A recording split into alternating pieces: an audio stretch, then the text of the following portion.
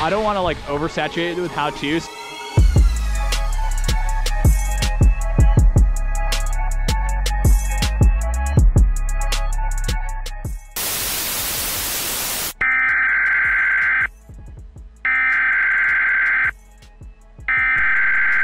We interrupt our program to bring you this important message.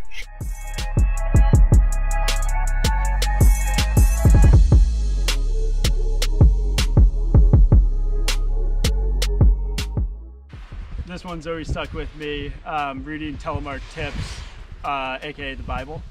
Back in the day when I first taught myself how to telly, they had a great picture of like a foot and the like pressure on the pinky toe, like crushing a grape.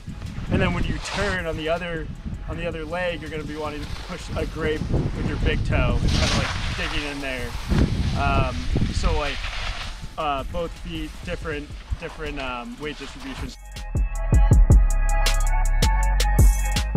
Yeah, so uphill leg is like as hard of pressure as you can get on your pinky toe. And then once you kind of like feel that edge like catch, that's when I know to initiate my other turn. Sink down and you drop your knee, you're down low, but then when you come up to initiate that turn, you should almost be standing up straight. And then it kind of goes up, down from there, depending on your turns.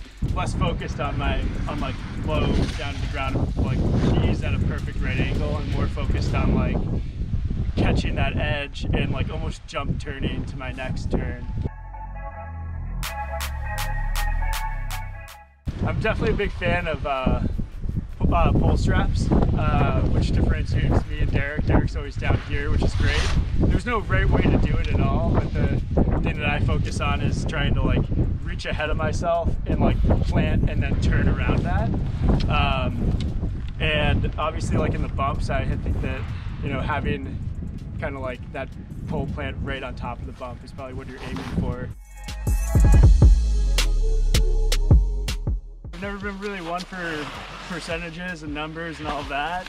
It's more about feel and how steep the slope is. I'm usually like high level overview, aiming for like the middle of the bump, and then like kind of kicking out my hips right before I hit that bump to give me a little bit of turn just around it, and then pole planting and turning like kind of simultaneously around it to the next bump.